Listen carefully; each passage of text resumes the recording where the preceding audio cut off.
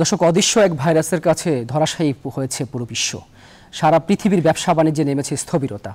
এই পরিস্থিতিতে কবে নাগাদ আসলে পরিস্থিতি ভালো হবে তার উত্তর জানা নেই কারো কাছেই। প্রতিদিন চাকরি হারাচ্ছেন হাজার হাজার কর্মজীবী মানুষ। সেই পরিস্থিতিতে বাংলাদেশের আগামী অর্থ বছরের বাজেট প্রস্তাবে অর্থমন্ত্রী শুনিয়েছেন আশার বাণী। বলেছেন বাড়বে বিনিয়োগ, তৈরি হবে নতুন নতুন কর্মসংস্থান। সেটি কিভাবে সম্ভব সেই প্রশ্নের উত্তর খোঁজার চেষ্টা করব আজকে আমাদের বিচ সংলাপে। আপনাদের সাথে রয়েছি আমি সুলতান আহমেদ। আমার সাথে রয়েছেন তিনজন বিশেষ অতিথি। আমার সঙ্গে রয়েছেন জনাব সিদ্দিকুর রহমান, তিনি সাবেক সভাপতি বিজিএমইএ এবং বর্তমান সহসভাপতি এফবিসিসিআই। রয়েছেন জনাব আসিফ ইব্রাহিম, তিনি সাবেক সভাপতি ডিসিসিআই এবং বর্তমান সভাপতি সিএসসি। সাথে রয়েছেন ডক্টর সাইমা হক বিদিশা, তিনি অর্থনীতিবিদ, অধ্যাপক, অর্থনীতি বিভাগ, ঢাকা বিশ্ববিদ্যালয়। তাদের কাছে যাওয়ার আগে আমরা হাতে থাকা একটি রিপোর্ট দেখে আসব। করোনা পরিস্থিতিতে উত্তোলিত ও অবিকৃত শত কোটি টাকার পাথর নিয়ে বিপাকে পড়েছেন সিলেটের পাথর কোয়ারির ব্যবসায়ীরা। লকডাউনের মধ্যে কোয়ারির ইজারা শেষ হওয়ার পথে বসার জোগাড় হয়েছে কয়েকশো ব্যবসায়ীদের। সেই সঙ্গে কয়েক হাজার শ্রমিকও আছেন কর্মহীন হওয়ার শঙ্কায়। সৈয়দ রাসেলের তথ্য ও চিত্রে দেখব ডেস্ক রিপোর্ট। দেশের অন্যান্য পাথর কোয়ারি থেকে সারা বছর পাথর সরবরাহের সুযোগ থাকলেও ব্যতিক্রম সিলেটের কানাইঘাট উপজেলার সীমান্তবর্তী লোভাছড়া পাথর কোয়ারি। সড়ক যোগাযোগ না থাকায় বর্ষা মৌসুমে নদীতে পানি আসলে এখানকার পাথর পরিবহন করা হয়। কিন্তু করোনা পরিস্থিতিতে এবার বর্ষার শুরুতে পাথর পরিবহন করা সম্ভব হচ্ছে না। এতে বিপাকে পড়েছেন বিনিয়োগ করা শত শত পাথর ব্যবসায়ী। সেই সঙ্গে কর্মহীন হয়ে পড়েছেন কয়েক হাজার শ্রমিক। লকডাউন ছিল, আমাদের এলাকায় কোনো শ্রমিক আসতে পারে নাই, বিদায়ী পাথরগুলো স্টক রয়েছে। শত শত ব্যবসায়ী যদি এই পাথরটা না যায় তাহলে পথে বসবে। কাজ বন্ধ হয়ে যাতে খাইবো কি করে, সবাই অনাহারে মারা যাবো। আজকের উচিত যদি বন্ধ হয় তে আমরা বিকালে খরচ করার মতো আমরা টাকা পয়সা নাই, কেবা সেটি নাই। লকডাউনের মধ্যে কোয়ারির ইজারা শেষ হয় গেল 13 এপ্রিল। সেই সঙ্গে পাথর উত্তোলনের পাশাপাশি জমা করা পাথর বিক্রিও বন্ধ করে দেয় প্রশাসন। পরবর্তীতে ব্যবসায়ীরা আদালতে শরণাপন্ন হলে আদালত 15 জুন পর্যন্ত পাথর পরিবহনের সময় বেঁধে দেন। কিন্তু এই কম সময়ে প্রয়োজনীয় লোকবল ও পরিবহন সংকটের কারণে উত্তোলিত পাথরের সিংহভাগই স্থানান্তর করতে পারেননি তারা। 15 দিনে আমাদের আদৌ পাথর তো নেওয়া কোনো অবস্থাতে সম্ভব নয়। আমি আজকে আমাদের ব্যবসায়ীর পক্ষ থেকে, আমার মুলাগুলবাসীর পক্ষ থেকে আমাদের একটা প্রাণের দাবি, আমাদের এই সময়টা যেন বর্ধিত করা হয় এবং যেভাবে হোক আমাদের পাথরটা নেওয়ার সুযোগ হয়। জেলা প্রশাসন বলছে আদালতের নিষেধাজ্ঞার বাইরে কিছুই সম্ভব নয়। এই অবৈধ কাজ আমরা কোনোভাবেই করতে দেব না। সিলেট জেলায় অবৈধ কোনো পাথর উঠবে না। এই জন্য প্রশাসনকে যতটা কঠোর হওয়া দরকার প্রশাসন কঠোর হবে। তবে লকডাউন এবং পরিবহন সংকটের বিষয় বিবেচনায় নিয়ে প্রশাসনের প্রতি কোয়ারির উত্তোলিত পাথর বিক্রির সুযোগ করে দেওয়ার দাবি সংশ্লিষ্টদের। Desk report, news 24। দর্শক, আমরা রিপোর্টটি দেখে আসছিলাম। সেই বিষয়টি যেমনটি বললাম যে বিভিন্ন ক্ষেত্রেই কিন্তু আসলে কর্মহীন হচ্ছে মানুষ। এই রিপোর্টে কিন্তু সেই বিষয়টি চলে আসছে। আমরা যাব অতিথিদের কাছে, তবে যাবার আগে বাজেট পরবর্তী সংবাদ সম্মেলনে বিনিয়োগ এবং কর্মসংস্থান নিয়ে অর্থমন্ত্রী কিছু কথা বলেছেন, সেটি শুনে আসব। আমার দরকার হচ্ছে এই মুহূর্তে দেশের মানুষকে বাঁচানো, এই মুহূর্তে দেশের মানুষকে কর্মসংস্থানের ব্যবস্থা করে দেওয়া। এরা বিদেশে গিয়ে কর্মসংস্থানের ব্যবস্থা নেই, অথবা এই দেশেই তাদের কর্মসংস্থানের ব্যবস্থা করার যতদিন সুযোগ থাকবে ততদিন সেই কাজটি আমরা করবো। এবং সেই সুযোগ দেওয়ার জন্যই 1 কোটি মানুষের কর্মসংস্থানের ব্যবস্থা করবো আমরা স্পেশাল ইকোনমিক জোনগুলো থেকে। তো সেখানে অটোমেটিক্যালি বিনিয়োগ আসবে। আপনি বেশি দূর যেতে হবে না। আপনার গত 10 বছরেও এই দেশে 10, 20, 30 বছরেও এই দেশে কোনোদিনও $0.75 বিলিয়ন ডাইরেক্ট ফরেন ইনভেস্টমেন্ট এখানে ছিল না। এখন 3 বিলিয়নের উপরে, $3 বিলিয়ন উপরে চলে আসছে গত 1.5 বছর, 2 বছর, ম্যাক্সিমাম 2 বছরের মাঝে।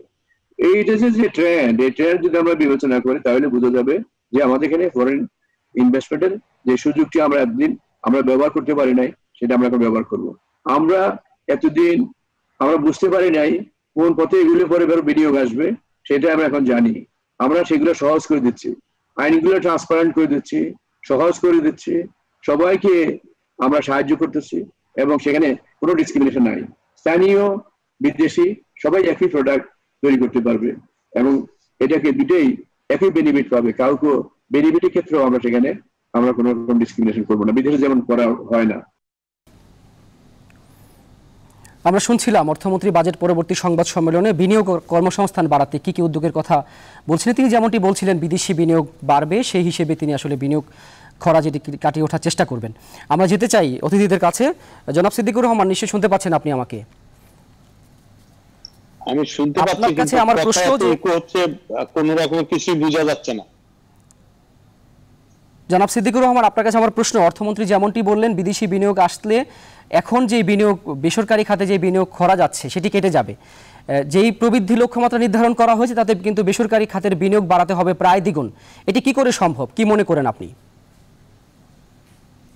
প্রথমত হলো যে বিনিয়োগ বাড়াতেই হবে, কর্মসংস্থান বাড়াতেই হবে। কারণ হলো আমাদের দেশে কিন্তু বিদেশের থেকে যারা কর্মরত আছেন তারা কিন্তু দেশে অনেকেই ফেরত চলে আসতে হবে এবং অলরেডি অনেকেই আসছেন। অতএব কর্মসংস্থান একটা বিরাট বিষয় হবে এবং এটা ডিপেন্ড করবে যতটা দ্রুত আমরা এই করোনা ভাইরাস থেকে শুধু আমরা না, পৃথিবী বের হয়ে আসতে পারবে এবং তারপরে আমরা বের হয়ে আসতে পারবো। তার উপরে কিন্তু ডিপেন্ড করবে আমাদের অর্থনীতি চাকা কিভাবে ঘুরাবো, আমরা ঠিক রাখবো। সবকিছু মিলিয়ে এখনো কিন্তু একটা আনসার্টেইন অবস্থার মধ্যে আমরা এখনো উপরের দিকে যাচ্ছি। তো এখন সেই অবস্থার মধ্যে আমরা কতটা কি করতে পারবো। তবে জনাব কামাল সাহেব, মাননীয় অর্থমন্ত্রী, উনি যথেষ্ট ঠিক কথা বলেছেন যে প্রথম হইলো কর্মসংস্থান এবং ইন্ডাস্ট্রির চাকা কিভাবে ঘুরবে। কর্মসংস্থানের জন্য ইন্ডাস্ট্রির চাকা ঘুরতে হবে। তো আমি এই পর্যন্ত মাননীয় প্রধানমন্ত্রীও বলেছেন যে আমার কাছে সবচেয়ে বেশি ইম্পর্টেন্ট হলো এই বছর ডেভেলপমেন্ট না, এই বছর উন্নয়নও না, কোনো কিছু না, কিন্তু মানুষকে কিভাবে জীবিকা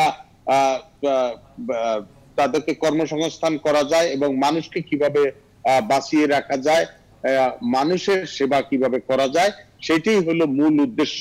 বাজেটেও তাই। বাজেটে আমরা স্বাস্থ্য খাতের উপরে অনেক কথা বলেছি, কিন্তু বাজেটে দেখা যায় মধ্যম একটা অবস্থায় গিয়ে বাজেটে কিন্তু অনেকই পরিবর্তন আসে এবং সব মন্ত্রণালয় কিন্তু তাদেরকে যে বাজেট দেওয়া হয় সেটা সম্পূর্ণ ব্যবহারও হয় না। তো সেই জন্য বাজেট নিয়ে আমাদের অতটা কথা না। আমাদের কথা হইলো এই বছর ব্যবসায়ীদের জন্য ব্যবসা না, এই বছর শ্রমজীবীদের জন্য কোনোভাবে টিকে থাকা এবং আমাদের দেশটাকে কিভাবে আমরা সামনের দিকে গিয়ে এগিয়ে নিয়ে যেতে পারবো সেই চেষ্টাটা করা। এখানে কোনোভাবেই কেউ বড় কিছু আশা করা উচিত না। সবাইকে মিলে একত্রে টিকে থাকতে হবে, সেইভাবেই কাজ করতে হবে। জি জনাব সিদ্দিকুর রহমান, ঠিক এই কথাটি আমি একটু মিলাতে চাই। যেমনটি আসলে চীনের অন্যতম বড় ব্যবসায়ী জ্যাকমা বলেছেন 2020 সালটি হবে ব্যবসায়ীদের জন্য বেঁচে থাকার বছর, টিকে থাকার বছর। আমি এখানে একটু আসতে চাই জনাব আসিফ ইব্রাহিম আপনার কাছে। আপনি নিশ্চয়ই জানেন যে আংটারের প্রতিবেদন বলছে বাংলাদেশে গত বছর প্রায় 56% বেসরকারি বিনিয়োগ কমেছে, বিদেশি বিনিয়োগ কমেছে। তার উপর ভিত্তি করে অর্থমন্ত্রী বলছেন যে বিনিয়োগ বাড়াতে হবে এবং প্রায় দ্বিগুণ করতে হবে সেটিকে। এটি কি করে সম্ভব? প্রথমে ধন্যবাদ আমাকে আপনাদের অনুষ্ঠানে আমন্ত্রণ জানানোর জন্য। আংটারের যে রিপোর্টটা আংটার প্রকাশ করেছে সেখানে কিছু ভুল আছে। আমাদের আসল বিদেশি এফডিআই ডিরেক্ট ইনভেস্টমেন্ট 2019 সালে হয়েছে $2.87 বিলিয়ন। যেহেতু আমাদের রিপোর্টিংটা আমরা একটু করতে দেরি করেছি, সেজন্য আংটারের রিপোর্টে এটা রিফ্লেক্টেড হয়নি। সুতরাং আমরা ধরে নিতে পারি যে 56% আসলে আমাদের ফরেন ডিরেক্ট ইনভেস্টমেন্ট কমেনি, এটা এর থেকে আরেকটু কম পার্সেন্টেজে কমেছে। এটা হচ্ছে বাংলাদেশ ব্যাংকের তথ্য অনুযায়ী $2.87 বিলিয়ন এই আমাদের বিনিয়োগ হয়েছে এবং সেই হিসাবে আমরা এটা ধরে নিতে পারি। এখন কথা হলো যে বৈদেশিক বিনিয়োগ তো বাড়াতে হবে, কিন্তু প্রথমে যেহেতু এখন করোনা পরিস্থিতির ভিতরে আমরা আছি, সিদ্দিক ভাই বললেন, সিদ্দিক ভাই আমাদের দেশের সর্ববৃহৎ শিল্প বিজিএম এর সভাপতি ছিলেন। আপনি দেখেন আমাদের দেশে যে সমস্ত ম্যানুফ্যাকচারিং সেক্টর আছে সেই সমস্ত ম্যানুফ্যাকচারিং সেক্টর গুলোকে কিন্তু আমাদের প্রথমে প্রোটেক্ট করতে হবে, কারণ বিদেশ থেকে অনেক লোক ফেরত আসছে। এখন ম্যানুফ্যাকচারিং সেক্টরকে প্রোটেক্ট করার জন্য মাননীয় প্রধানমন্ত্রী করোনা ভাইরাস উদ্ভূত পরিস্থিতি প্রথম থেকে যিনি নিজে প্রথম থেকে নেতৃত্ব দিয়ে আসছেন, উনি কিছু কিছু স্টিমুলাস বেইলআউট প্যাকেজ অ্যানাউন্স করেছেন এবং প্রথম প্যাকেজটা পেয়েছে তৈরি পোশাক রপ্তানিকারক এবং সামগ্রিকভাবে সব রপ্তানিকারকরাই পেয়েছে 5,000 কোটি টাকা 2% ইন্টারেস্টে, যেটা ফেরত দিতে হবে। এবং এরপরে 30,000 এবং 20,000 টোটাল 50,000 কোটি টাকার একটা প্যাকেজ ঘোষণা করা হয়েছে ফর লার্জ ইন্ডাস্ট্রি এবং for small and medium industry.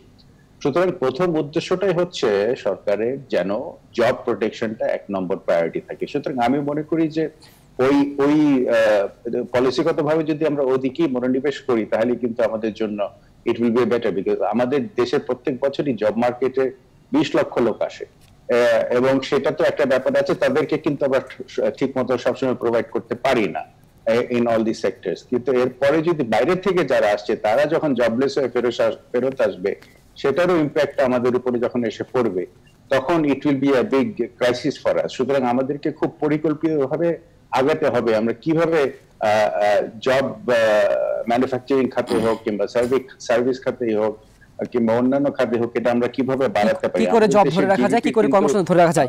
আমি এই জায়গাটিতে একটু আসতে চাই ডক্টর বিদিশা নিশি, আপনি আমাকে শুনতে পাচ্ছেন? আমি একটু অ্যাড করতে চাই জি জি, যে সবাই শুধুমাত্র যে কর্মসংস্থানে আসবে, জব করতে আসবে সেটা না, কাউকে কাউকে আমাদেরকে উদ্যোক্তা বানাতে হবে এবং সেইটা আমাদেরকে সহায়তা করতে হবে এবং তাদেরকে সুযোগ দিতে হবে। নতুন যে উদ্যোক্তা বা যারা মাত্র লেখাপড়া শেষ করে বা যে নতুন যে উদ্যোক্তা হতে আসে, তাদেরকে সম্পূর্ণরূপে সহযোগিতা করতে হবে সরকারকে, ব্যাংককে এবং ব্যবসায়ী অর্গানাইজেশনকে, যাতে নতুন নতুন উদ্যোক্তা আমাদের দেশে সৃষ্টি হয়। যদি নতুন উদ্যোক্তা সৃষ্টি না হয় তাহলে কিন্তু একসময় উদ্যোক্তা থাকবে না। সেই জন্য আমি বলি যে আমাদের মতো দেশে নতুন নতুন উদ্যোক্তা সৃষ্টির একটা ভীষণ ডিমান্ড রয়েছে, সেইখানে তারা কোনো সহায়তা পায় না বিধায় কিন্তু তারা আজ পর্যন্ত নতুন উদ্যোক্তা সৃষ্টি করতে আমরা পারছি না। আমরা শুধু এক কথাই বলছি কর্মসংস্থান এবং তাদেরকে প্রোভাইড করা, কিন্তু আমাদের দরকার এখন উদ্যোক্তা সৃষ্টি করা। জনাব সিদ্দিকুর রহমান, আপনাদের মতো যারা আসলে সিনিয়র ব্যবসায়ীরা রয়েছেন, তারা আমরা আশা করি যারা তরুণরা আসবে এই ক্ষেত্রে আপনারা তাদেরকে অবশ্যই সহায়তা করবেন। আমি একটু যেতে চাই ডক্টর সাইমা হক বিদিশা, আপনি নিশ্চয়ই আমাকে শুনতে পাচ্ছেন। আপনি একটু বলবেন যে আমরা প্রতিদিন দেখছি বিভিন্ন ক্ষেত্রে চাকরিচ্যুত হচ্ছেন কর্মীরা, পোশাক খাত থেকে শুরু করে বিভিন্ন ক্ষেত্রে সারা পৃথিবীব্যাপী এই একই চিত্র আসলে। তা আপনি একটু বলবেন যে যেখানে আসলে বিনিয়োগ বাড়ানো বড় চ্যালেঞ্জ হয়ে দাঁড়িয়েছে, সেখানে এভাবে কর্মসংস্থান যদি চ্যুত হয় কর্মীরা, তাহলে আসলে কি করে এই অর্থনীতিকে ধরে রাখা যাবে বা কাঙ্ক্ষিত প্রবৃদ্ধি অর্জন করা সম্ভব? ধন্যবাদ আপনাকে। আমার মনে হয় যে এবার যখন বাজেটটা দেওয়া হয় তখন আমাদের মূলত উদ্দেশ্য ছিল যে আমরা 3টি বিষয় আসলে দেখতে চেয়েছিলাম। একটি হচ্ছে স্বাস্থ্য সুরক্ষা, একটি হচ্ছে খাদ্য নিরাপত্তা এবং আরেকটি হচ্ছে কর্মসংস্থান। সুতরাং আজকে আমরা এই 3 নম্বর বিষয়টি নিয়ে মূলত কথা বলছি।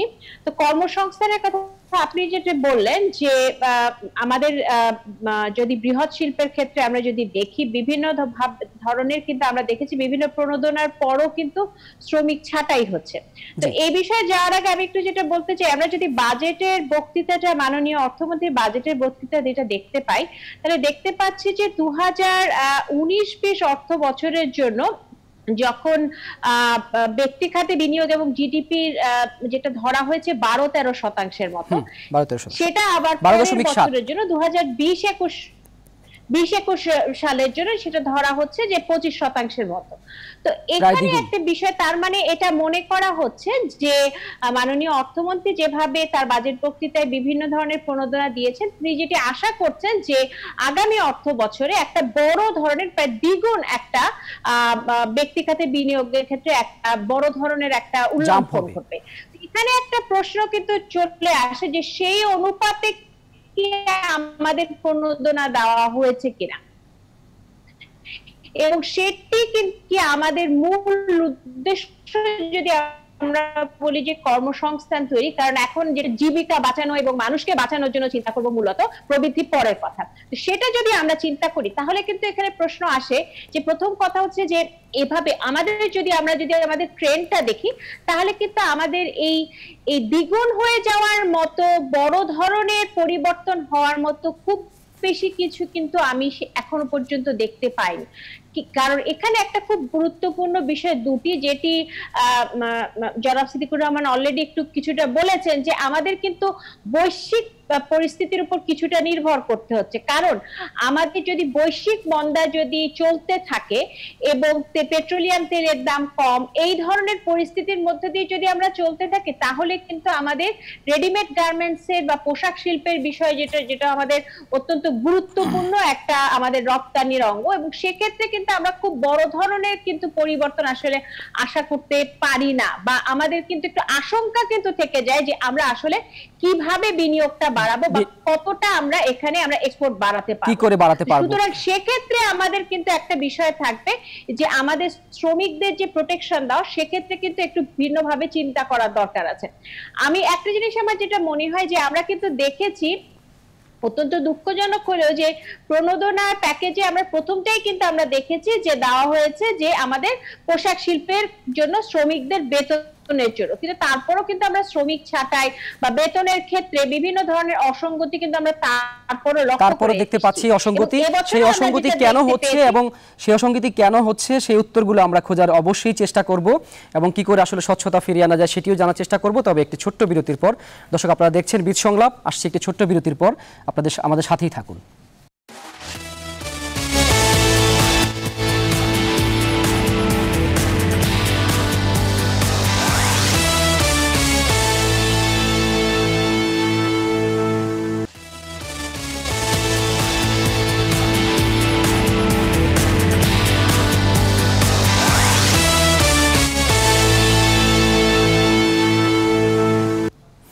দর্শক বিরতির পর আবার স্বাগতম। আপনারা দেখছেন বিদ সংলাপ। আমরা তিনজন অতিথির সাথে রয়েছি। যে বিষয়টি বিরতিতে যাবার আগে ডক্টর বিদিশা আপনি বলছিলেন যে পোশাক খাতে 5,000 কোটি টাকার প্রণোদনা দেওয়ার পরেও রপ্তানি খাতে তারপরও কর্মী ছাঁটাই হচ্ছে।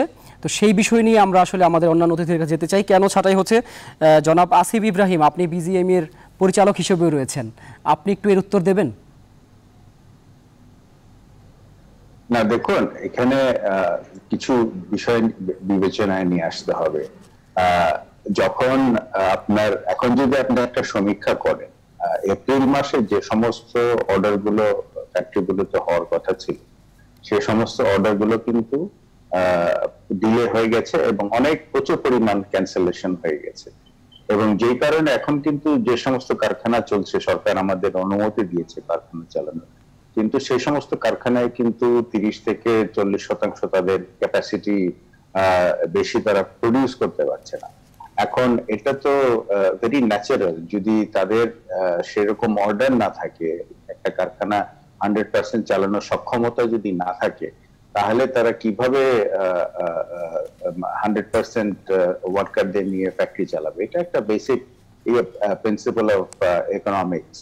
সুতরাং আমরা যথাসাধ্য চেষ্টা করছি যেন সবাইকে নিয়ে আমরা রাখতে পারি। কোনো মালিকই কিন্তু চান না যে একজন হলেও শ্রমিককে তারা ছাঁটাই করে। এটা কিন্তু অনেক ক্ষেত্রে আমাদের মিস ইন্টারপ্রেট করা হয়। এখানে সিদ্দিক ভাই আছেন, ওনার 7 মাসের অভিজ্ঞতা আছে বিজিবি সভাপতি হিসেবে চালানোর।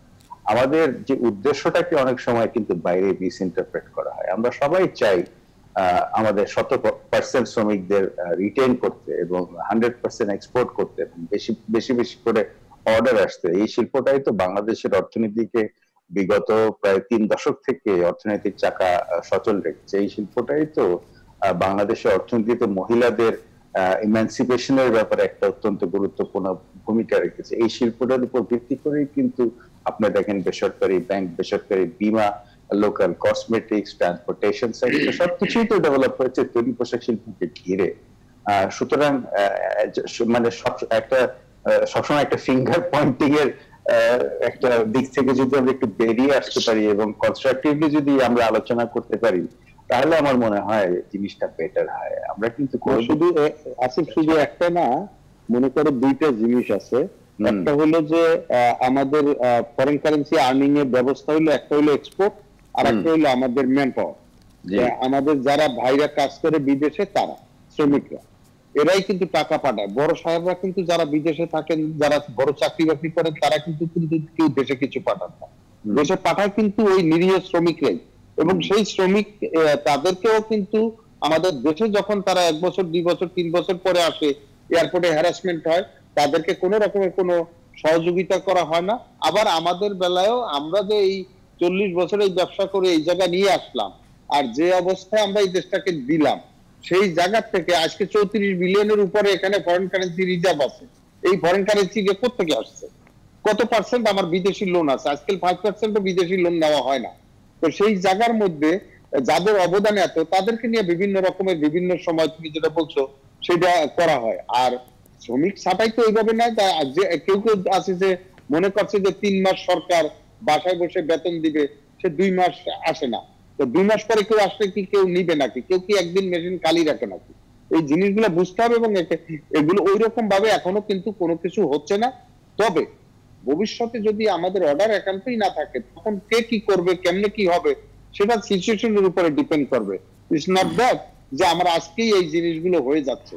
এটা একটা হয়তো কথার কথা ছিল বা কিভাবে বলছে আমি জানি না, বাট এরকম ভাবে শ্রমিক ছাঁটাই এখনো আমাদের সেক্টরে সবচেয়ে উদ্বেগজনক বিষয় হচ্ছে বন্ধ করে যাচ্ছে। হ্যাঁ, সেদিক সবচেয়ে উদ্বেগজনক বিষয় হচ্ছে যে আমরা যে $34 বিলিয়ন যেটা আমরা গত অর্থ বছরে করতে পেরেছিলাম, তার ধারে কাছে এবছর আসতে পারবে না, লক্ষ্যমাত্রা অর্জন হবে না। আপনাদের দুজনের কাছেই আমার একটি প্রশ্ন রয়েছে, সেটি হচ্ছে সিদ্দিক ভাই যখন বিজিএম এর সভাপতি ছিলেন, তখন তার রুমে গেলে যখন আমরা তার ইন্টারভিউ করতাম বা বিভিন্ন কথা শুনতাম, তিনি একটি কথা বলতেন, বিষয়টি খুব ছোট্ট কথা, বাট আসলে এর বড় একটি ইফেক্ট হয়েছে। তিনি বলতেন যে দেখো, যতগুলো কারখানা রয়েছে তার আশেপাশে যে লোকগুলো কলা বিক্রি করে, সেখানেও কয়েক লাখ মানুষের কর্মসংস্থান হয়। তো আসলেই বাংলাদেশের অর্থনীতি আজকে এত উপরে যে যাচ্ছে, এর একটি বড় অবদান নিশ্চয়ই পোশাক খাতের, কারণ রপ্তানি আয় তো প্রায় 85% আসে এই খাত থেকে। তবে আপনাদের দুজনের কাছে আমার একটি প্রশ্ন, সেটি হচ্ছে আমাদের এখনো পর্যন্ত রপ্তানির ক্ষেত্রে আমরা দেখি ইউরোপ এবং আমেরিকার বাজারকে আমরা প্রাধান্য দিই, অন্য বাজারগুলো নয় কেন? এবং করোনা পরিস্থিতি কিন্তু অনেকটা চোখে আঙুল দিয়ে দেখিয়ে দিল যে এই দুই বাজারের উপরে নির্ভর করা কতটুকুই হয়েছে। না না, আমাদের অন্য বাজার কি? অন্য বাজার আমরা জাপানে করি, আমরা সারা পৃথিবীতে করি। এমন কোন দেশ নাই যেখানে বড় বড় ব্র্যান্ডের শোরুম আছে সেখানে আমাদের মাল না যায়। অতএব এমন না যে নতুন বাজার আমরা করছি না। তাছাড়া ব্রাজিলে আমরা অনেক চেষ্টা করছিলাম, পরে ওদের ইকোনমি খারাপ, তো ওখানেও কিছু যাচ্ছে। এমন না যে চিলি, ব্রাজিল এসব জায়গায় যাচ্ছে। সাউথ আফ্রিকায় ব্যবসা করা, আফ্রিকান কান্ট্রির সাথে ব্যবসা করা কি আছে ওখানে?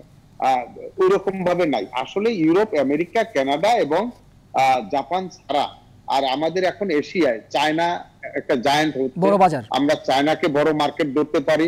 এই প্যান্ডামিক না হলে এতদিনে হয়তো চায়না এবং ইন্ডিয়া অনেকটা এগিয়ে যেত তাদের ইকোনমি, এবং আমরা এই দুইটা দেশকে ব্যবহার করতে পারতাম। আমাদের নতুন বাজার অ্যাকচুয়ালি পৃথিবীতে কোথাও মাল যায় না এরকম কিন্তু কোনো জায়গা নাই। কারণ আপনি ধরেন একটা কথা যে H&M বা ইন্ডিটেক্স বা গ্যাপ, এদের কিন্তু স্টোর সারা পৃথিবীতেই আছে অলমোস্ট, এবং সেইখানে কিন্তু আমাদের দেশ থেকে তারা যেহেতু মাল নেয় সেই জন্য সব জায়গায় আমাদের যায়। এর বাইরেও আমরা নতুন মার্কেটের জন্য অস্ট্রেলিয়ায় করি, আমরা অস্ট্রেলিয়া যাই, নিউজিল্যান্ড যাই, আমরা জাপানে যাচ্ছে, তো সব জায়গায় কিন্তু যাচ্ছে। ইভেন সাউথ আফ্রিকায় আমরা কিন্তু মার্কেটই আছে, আমাদের ব্রাজিল বা চিলি এইসব দেশেও কিন্তু যাচ্ছে না তা। নতুন বাজার আমরা যতটা খোঁজা দরকার আমরা ততটা খুঁজেছি। এখন যেটা দরকার আমাদের সেটা হলো আমাদের মালটা নেয় যদি $10, অন্য দেশ থেকে সেটা নেয়, আমি ইটালিতে যদি সেটা ম্যানুফ্যাকচার করে তাহলে সেটা কিনে $100। আমাদের দেশের কান্ট্রি ইমেজ, এই কান্ট্রি ব্র্যান্ডিং একটা আমাদের এখন দরকার।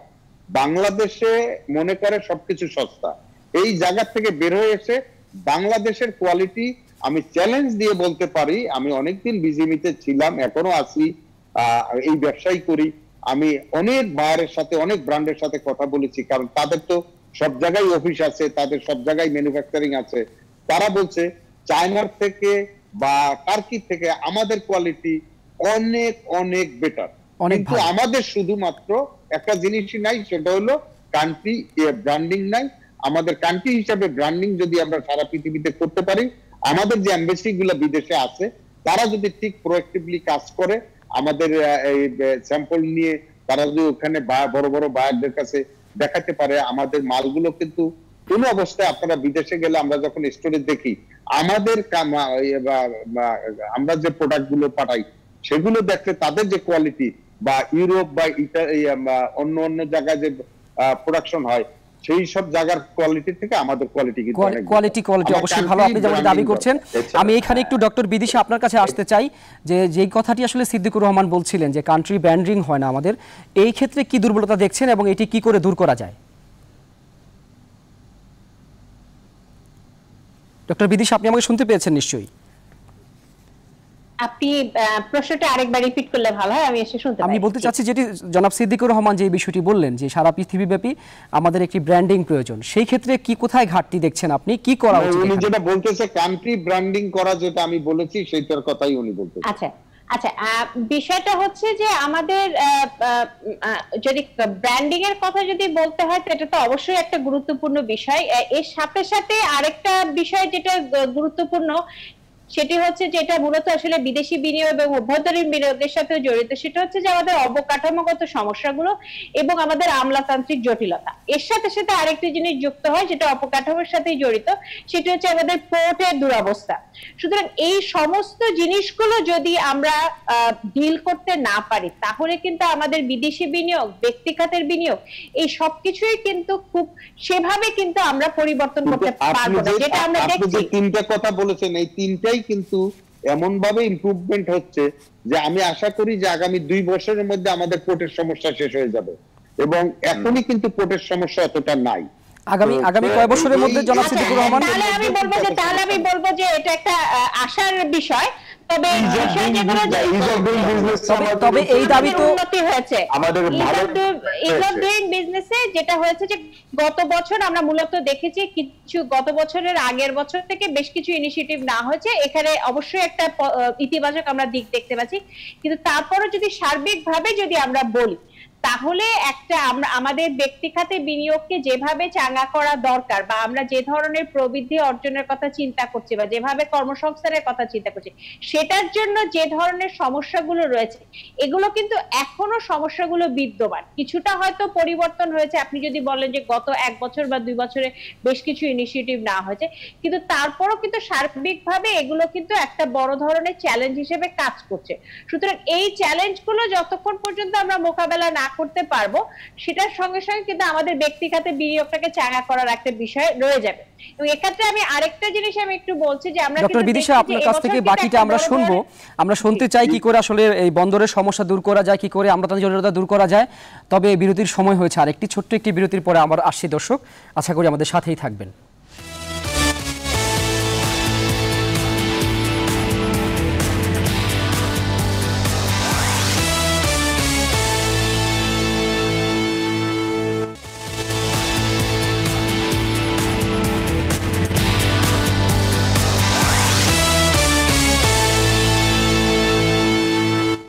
স্বাগতম আরও একবার, আপনারা দেখছেন বিদ সংলাপ।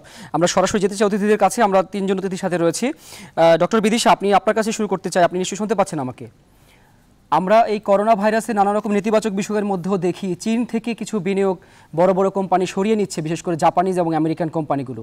সেটি বাংলাদেশে আনার ব্যাপারে কি উদ্যোগ নেওয়া যেতে পারে? ডক্টর বিদিশা, আমাকে শুনতে পাচ্ছেন?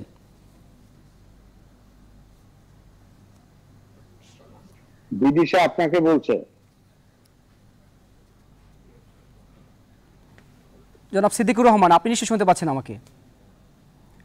হ্যাঁ, আমি শুনতে পাচ্ছি। আপনি একটু বলবেন যে চীন থেকে বিভিন্ন কোম্পানির যে বড় বড় বিনিয়োগ, সেটি আসলে বাংলাদেশে আনার ক্ষেত্রে বিনিয়োগ দেশে আনার জন্য কি করা যেতে পারে? হ্যাঁ, বিনিয়োগ দেশে আনার জন্য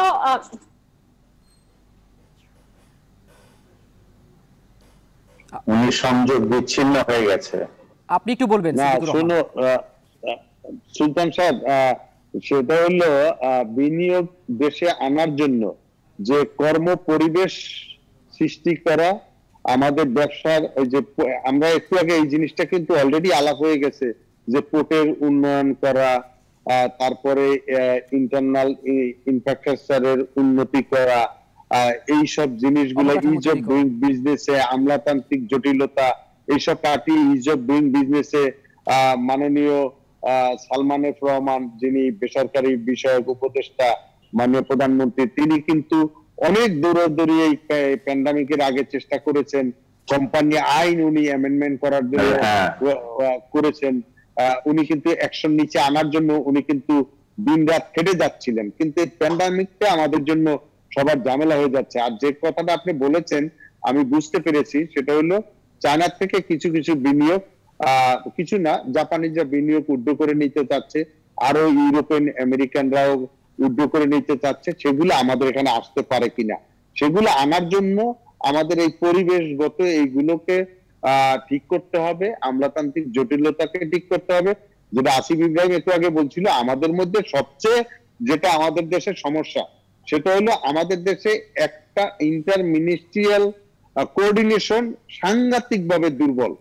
এটা কখনো আমরা এই প্যান্ডামিক দিয়েও বুঝতে পারতেছি, যদি এটা স্বাস্থ্য মন্ত্রণালয়, সিভিল এভিয়েশন এবং হোম মিনিস্ট্রি, তিনটা মন্ত্রণালয় যদি একত্রিত হয়ে কাজ করতো এবং তারা যদি, তাহলে হয়তো এই সমস্যার সমাধান সম্ভব। জনাব সিদ্দিকুর রহমান, আপনাকে ধন্যবাদ। আমরা একটু ছোট্ট করে যেতে চাই আসিফ ইব্রাহিমের কাছে। আপনি একটু বলবেন কোন কোন সেক্টরে আসলে বিনিয়োগ আসার সম্ভাবনা দেখছেন এই করোনার পরবর্তী সময়ে, খুব ছোট করে বলবেন। বিনিয়োগ এসেছে পাওয়ার খাতে $942 মিলিয়ন, ব্যাংকিং 335, ফুড সেক্টরে $249 মিলিয়ন, টেক্সটাইল এবং ওভেন সেক্টরে এসছে $244 মিলিয়ন এবং টেলিকমিউনিকেশন খাতে এসছে $208 বিলিয়ন। আপনারা সবাই জানেন যে জাপান টোবাকোর যে বিনিয়োগটা ছিল, এটা ছিল বাংলাদেশের সর্ববৃহৎ বিদেশি বিনিয়োগ। আমি মনে করি চীনের থেকে আরো অনেক বিনিয়োগ বাংলাদেশে আসবে এবং আমাদের যে সেক্টর টেক্সটাইল তৈরি পোশাক শিল্পের ব্যাকওয়ার্ড লিঙ্কেজে কিন্তু এখনো ওভেন সেক্টরে অনেক সুযোগ আছে, বিশেষ করে সেই সেক্টরগুলো আশা করি আমরা ভালো হয়ে যাবে। আপনি জানেন যে আমাদের সময় স্বল্পতার কারণে আমরা আসলে অনেক কিছুই হয়তো বাকি রয়ে যায়। আমি একটু বিদিশার কাছে যেতে, ডক্টর বিদিশা নিশ্চয়ই আপনি শুনতে পাচ্ছেন আমাকে। আপনার কাছে এক কথায় মূল্যায়ন জানতে চাইবো যে কি করে আসলে বিনিয়োগ আর কর্মসংস্থান তৈরি করা যায়। ডক্টর বিদিশা, ওকে, আপনি শুনতে পাচ্ছেন আমাকে? তাকে আমরা শুনতে পাচ্ছি না কোনো কারিগরি সমস্যার কারণে। আপনাদের তিনজনকেই ধন্যবাদ, ডক্টর সাইমা হক বিদিশা, জনাব আসিফ ইব্রাহিম এবং মোহাম্মদ সিদ্দিকুর রহমান। আপনারা তিনজন আশা করি পরবর্তী কোনো অনুষ্ঠানে আমরা আবার আপনাদের অতিথি করে পাবো, আপনাদের সব কথা আমরা জানতে পারবো। সেই ক্ষেত্রে আমরাও আশা করি বাংলাদেশের বিনিয়োগ পরিস্থিতি ভালো হোক, তৈরি হোক নতুন নতুন কর্মসংস্থান, বাজেট বাস্তবায়ন হোক পুরোপুরি। দর্শক, আপনারা দেখছিলেন বীজ সংলাপ। আগামী পর্বে আবার দেখা হবে নতুন কোনো টপিক নিয়ে। সেই পর্যন্ত ভালো থাকুন, সুস্থ থাকুন। নিউজ 24 সাথেই থাকুন।